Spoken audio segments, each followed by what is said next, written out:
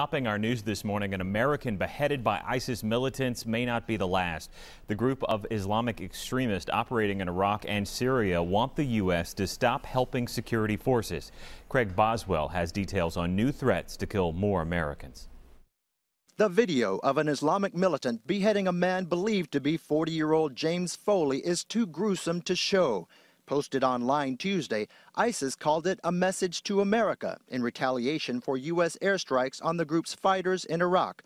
Former Deputy CIA Director Mike Morrell says the U.S. should not be deterred. So we should mark this date down because this is ISIS's first terrorist attack against the United States. Foley was working as a photojournalist covering the civil war in Syria when he went missing in November 2012. Previously, he'd been detained working in Libya and talked about the experience on CBS. Well, we were going out to report on what was actually happening on the front lines.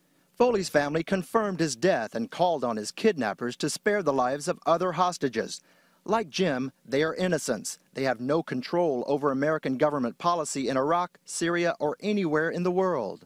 The militant in the video speaks with a British accent. Morrell says many foreign fighters have gone to Syria and Iraq to join ISIS and could pose a long-term threat to the U.S. and its allies. Craig Boswell, CBS News, Washington. The family of the tanker truck driver killed in last week's crash in Williamson County is now talking about the tragedy. Bobby Bobo's family spoke exclusively with Newschannel 5's Andrea Klein-Thomas yesterday.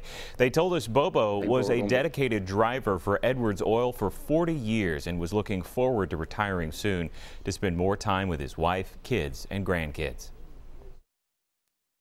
People are going to be late for work, but that'll always be forgiven, forgotten. But my dad didn't make it home. A memorial service is scheduled for tomorrow at Heritage Funeral Home in Columbia. Attorney General Eric Holder has just arrived in Ferguson, Missouri this morning. He'll be getting a first-hand update on the federal investigation into Michael Brown's death. A protest is planned outside the St. Louis County Prosecutor's Office today, just as a grand jury is expected to begin hearing evidence in the deadly police shooting of the unarmed black teenager.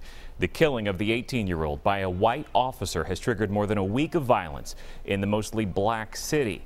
Officers used pepper spray on some people in the crowd overnight, and nearly 50 were arrested. And finally, they're calling it the trip of a lifetime. Carrie Martin Vance turned 50 years old back in April and wanted to mark the milestone in a very special way. She and her partner, Amanda Martin Vance, both of Kingston Springs, went on a tour of 50 states in 50 days, both on a Harley. We asked Carrie what the best part of the trip was.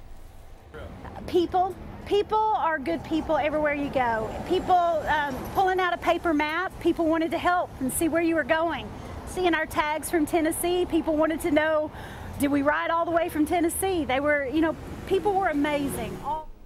And the entire trip was documented on Facebook, and a GPS tracker website allowed followers to keep up with the entire journey. And an unforgettable birthday for sure. I cannot imagine doing 50 states in 50 days.